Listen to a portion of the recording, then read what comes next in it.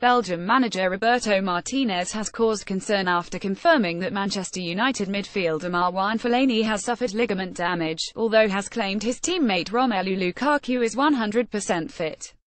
Lukaku reported for international duty carrying an ankle injury and sat out Saturday's 4-3 win over Bosnia and Herzegovina, but the striker could be in line to feature against Cyprus on Tuesday. That may not please United fans, with Belgium clear at the top of World Cup qualifying Group H and certain of their trip to Russia next summer, but it is the news on midfielder Fellaini which will cause real concern.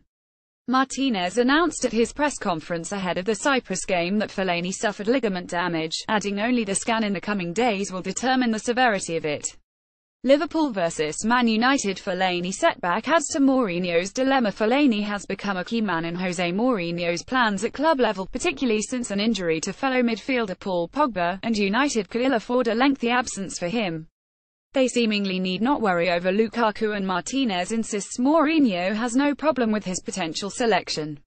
Romelu is fit and available, HES training with us tonight, said Martinez.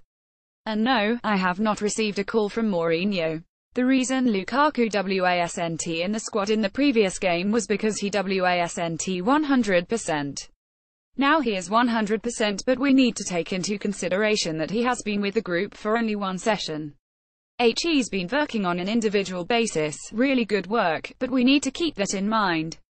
Fellaini's injury will not sour his relationship with Mourinho either, according to Martinez. Chelsea to assess N'Golo Kante injury ahead of Palace match. It was a very unfortunate injury for Marouane Fellaini, he said. I don't think the state of the pitch played any part, and it was just a collision between two strong players who wanted to win the ball, and unfortunately Marouane ended up with damage in his ligament. But there was nothing wrong in that respect, so the relationship is very, very good with Manchester United, as you would expect.